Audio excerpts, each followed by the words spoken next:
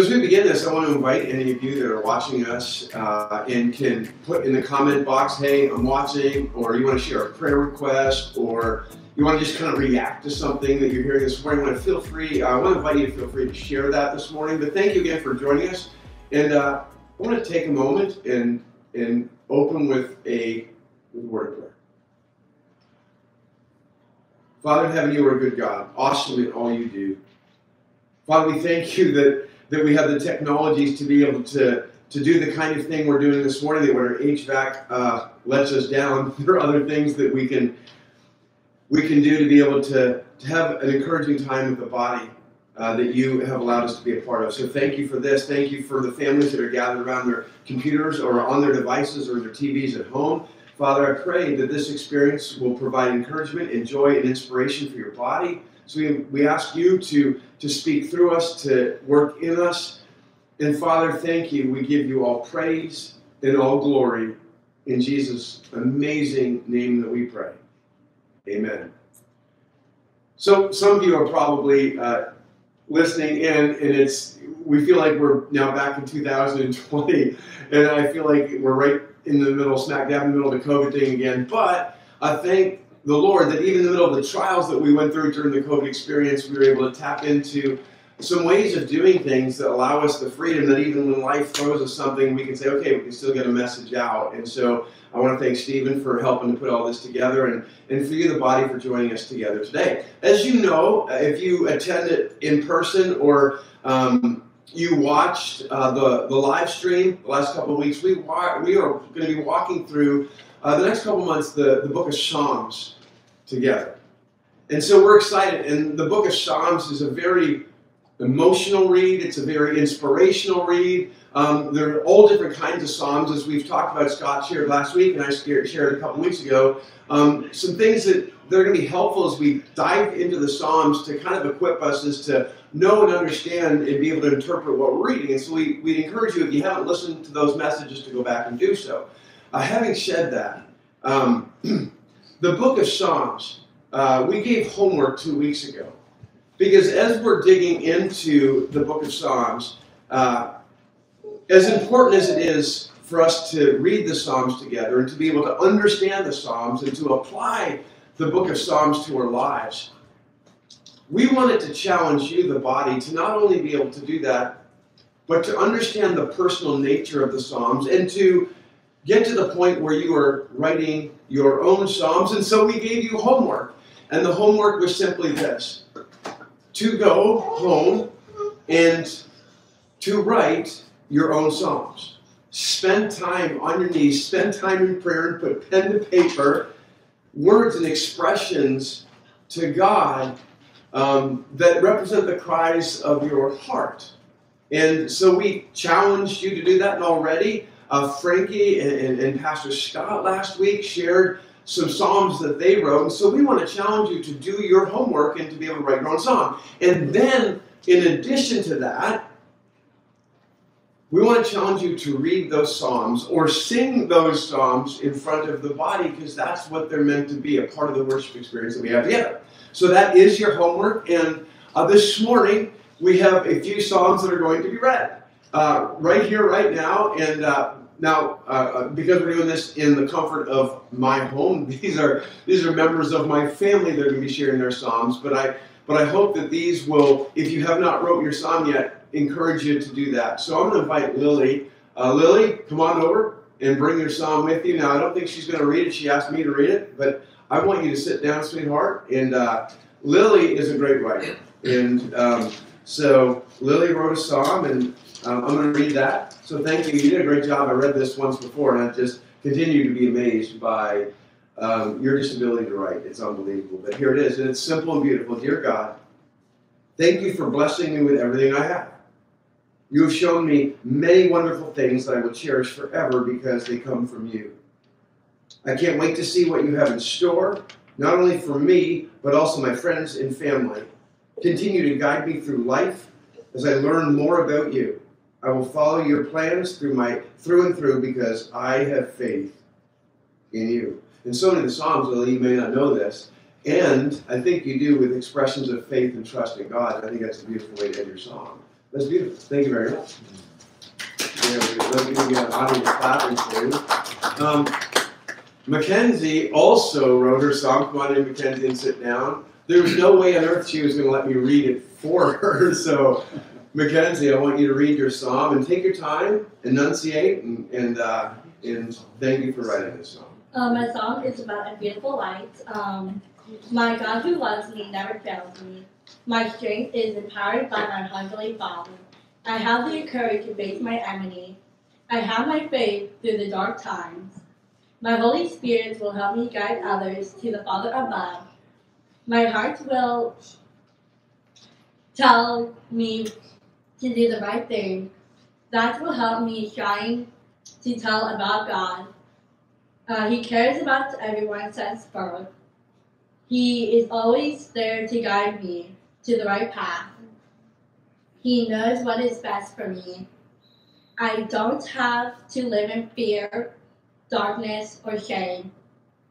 God has forgiven me. I don't have to fear about anything. Now come to the Father and surrender to Him. He will change your life forever. He will take away all your pains. He will wash away your sin and raise you into a new person. My love for Christ is growing. It will never end. Thank you, man. Appreciate that. Very nice. You're very nice. Thank you. Students, that was two of our middle school students. I want to encourage you that you need to dive in and be a part of this as well. So if you're listening and you haven't written your psalm, you are next. So I want to encourage you to do that. I'm going to ask at this time, you have a lot of titles, Dad. Dad, Dale, father-in-law, Bucka. So if all of you could join me.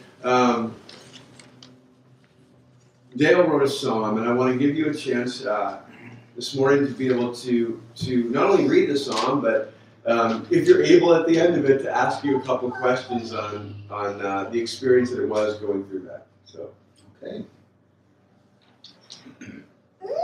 Father God, I humbly and fearfully beseech you to lend your ear as I offer my heartfelt praise and worship with every fiber of my being. Regardless of what happens after I pour out my sincere plea, I will always stand firm in you and trust you to the very end and worship you daily with joy. I adore you. Father, my health is failing. My body has been violated by a cancer that fights like a lion. There are days that I sense that I am losing the battle. As the cancer settles in, the unwanted guest causes me suffering and tears that come and go. I continue to allow the drugs that offend and mock my body to enter my veins, hoping that they will prolong my life, all the while looking to you, Father, for help and mercy. Please honor my request only if it is your will to do so. You see, Father, my family needs me a little longer. They have beckoned me with loving hearts to continue the fight. I do this for them, not for me. My destiny is in your hands, and I trust you without question, but I'm just asking for a little more time to bask in the bosom of my loving family and to spend time with my Carol, my true loved friend. More time, more time. Please grant me more precious time, Father God. I will use it wisely. I will glorify you by my actions and in my conversations. I will praise you daily and be grateful for blessings large and small. And I commit to being joyful with the anticipation of joining you in heaven forever and ever. Yeah, that was so beautiful. And I want to thank you, first of all, for sharing it. I know how emotional this is for all of you, for you and for all of our family. When I read that for the first time when you sent it to me, like I sat there and just tears welling up in my eyes, just listening to the cries of your heart and the honest and real, in raw nature of that. So, what was it like when you sit down and you're like, okay, I'm gonna put these prayers to paper? What was that process like as you wrote your own song? So it was an interesting process. I enjoyed doing it. I actually sat down to begin with, just created a very simple outline, and then over a period of several days, I would just write a little bit at a time, and then pray over those words and go back and try to refine it a bit. But I honestly felt that the Holy Spirit was with me the entire process, and it was a learning one for sure. Well, when you finally finished and you read it for the first time out loud to yourself, and then you sent me the psalm, you said, hey, I don't think I can read it. You're probably going to have to, I'll go up with you. It must have hit you just the totality of what the message of that psalm is. So if you could, sum that psalm up in one sentence, what would it be? Well, regardless of what happens in my life, God is with me. I absolutely love that, Dad. And I guess one more question, if you don't mind. To those who are listening right now, and you've now heard 3 songs, actually 5, 3 today, 2 last week. To those who are maybe like, hey, what if do I have the ability to do it? What would you say to those people as a word of encouragement? I would definitely encourage them to give it a try. It's a lot easier than it might be. Just call upon the Lord as you prepare yourself and enjoy the process. It's a valuable one. You'll be happy that you did so. Thank you, Dad. Thank you. So that's 3 songs today, 3 people that did their homework, and want to remind you, please do your homework, and then we're going to pray for boldness and courage for you to be able to do that as well. And I just have a word of encouragement I want to share this morning with you, but before I share my thoughts, I just want to ask you to bow for a word of prayer. So wherever you're at, if you would bow your heads and pray, that would be great. Father in heaven, may the words of my mouth and the meditation of our hearts be acceptable in your sight, O Lord, our rock and our Redeemer. Amen. Amen. I'm going to give you the choice. Dad, you can stay here or you can go and be comfortable so you're not on camera the whole time. It's your choice. Thank you. Go be wherever.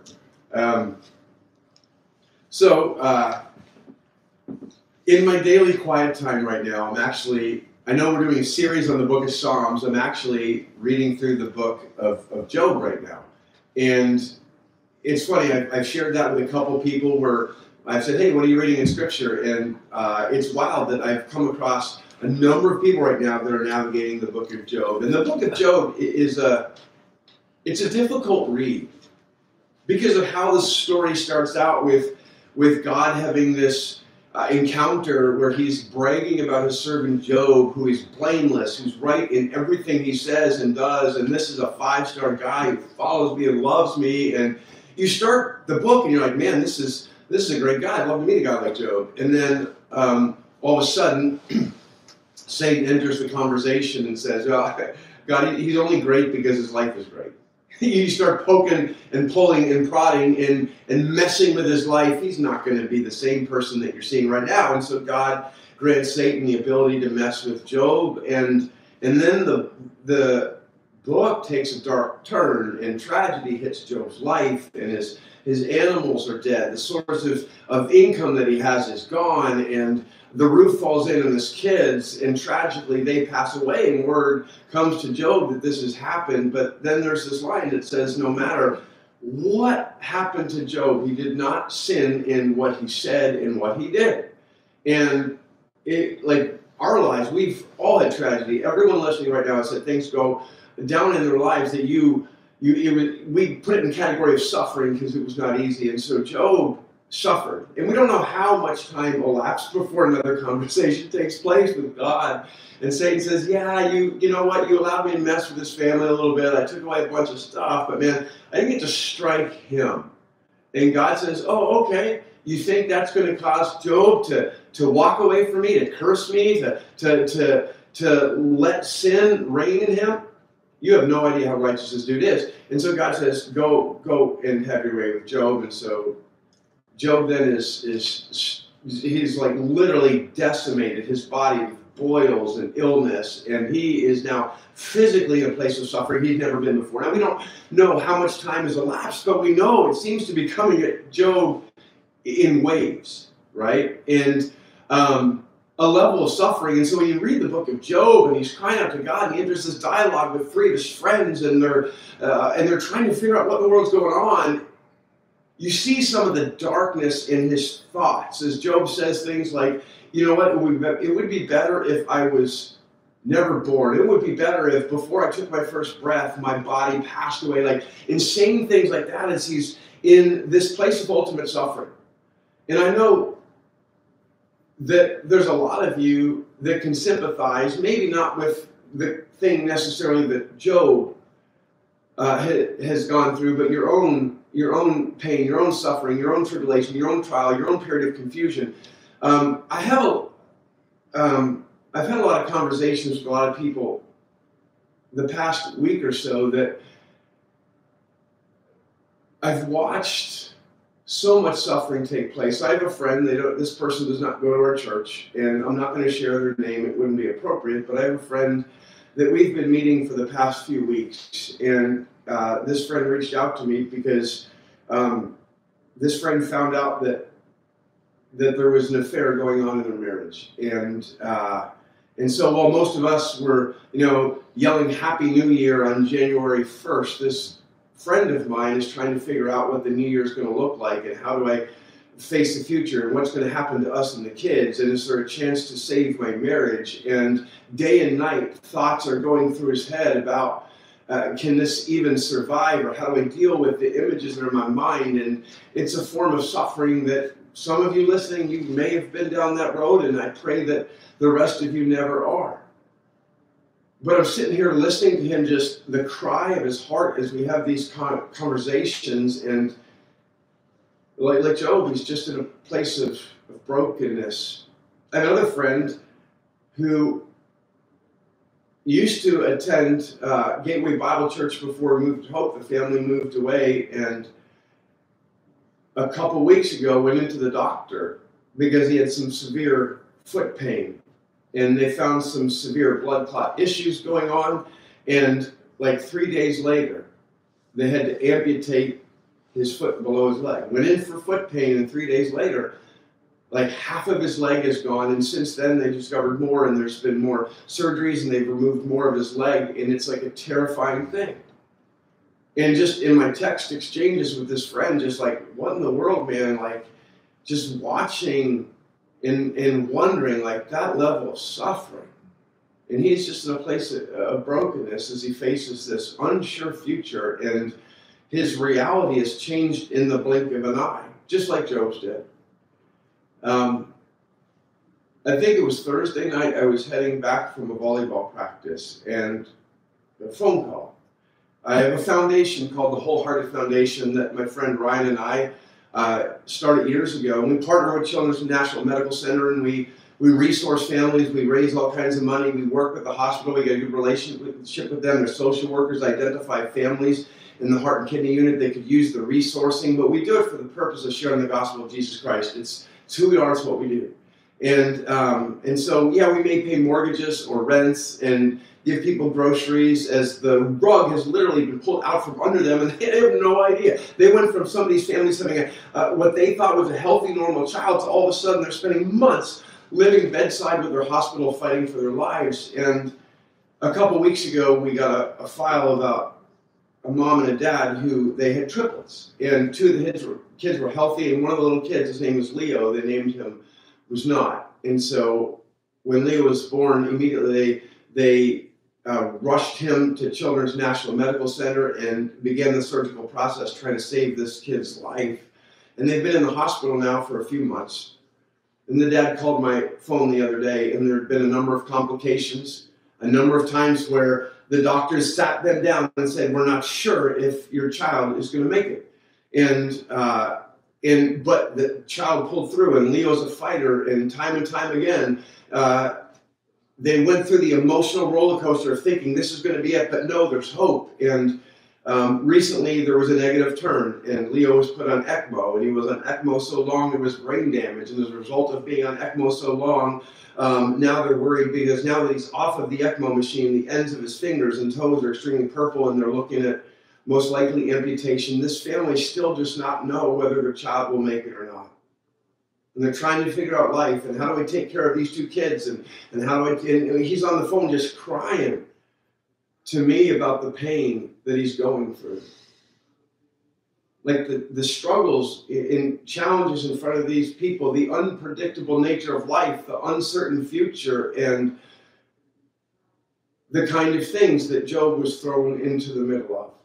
And so as I think about this, I started imagining, partly because we're in the middle of this series and I'm working on these messages, what would their Psalms look like? If they were to put pen to paper, what would the cries of their heart look like? Last week we put Kiera on stage. She's at a different place in her life. She's in Nicaragua right now, and she's there for a few months. She left friends and family in the comfort of this country to just go share the gospel with people, and she's going to run into challenges and maybe loneliness or times of fear or confusion or wonder, and there's going to be thrilling moments of excitement as people surrender to Jesus. And I wonder what her Psalms, as she goes through this journey, will sound like. It's interesting, as I've been reading the book of Job,